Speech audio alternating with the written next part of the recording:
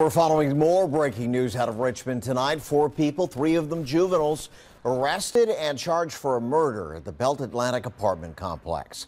Officers found the victim's body early Tuesday morning. Desiree Montilla joining us live from Richmond with how police were quickly able to make these arrests. Desiree.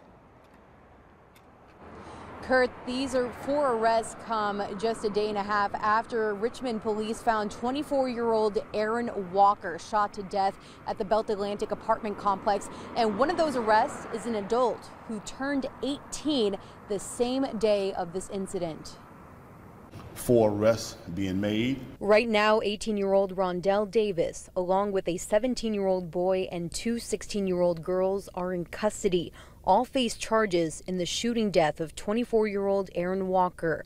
His body found in the parking lot of the Belt Atlantic apartment complex off Midlothian Turnpike. When we first got on the scene, I didn't know what type of trauma was to him. Then once the medical examiner and all the medical people came in, and we actually moved the body, transitioned the body, and moved the body. It was discovered that it was a small caliber weapon that actually caused the incident that happened there. Detectives believe robbery was the motive behind the shooting. It was some items stolen. I can't particularly tell you what type of items, but it was some items taken. All 4 suspects are charged with robbery and use of a firearm and commission of a felony.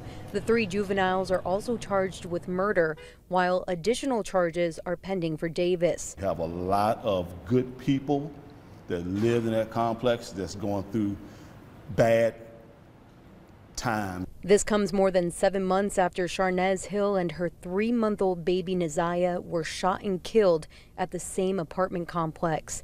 Now police are putting out a call for help to social service and community groups. Please, please help this community, come out to this community, lend a helping hand to this community. This community needs us. To their knowledge tonight, Richmond police also believe the suspects and the victim are not residents of the Belt Atlantic apartment complex. And of course, if you have any more information about this case, you can call Crime Stoppers at 780-1000. For now, we're live and on your side in Richmond this evening. Desiree Montilla, NBC 12 News. Another tragedy for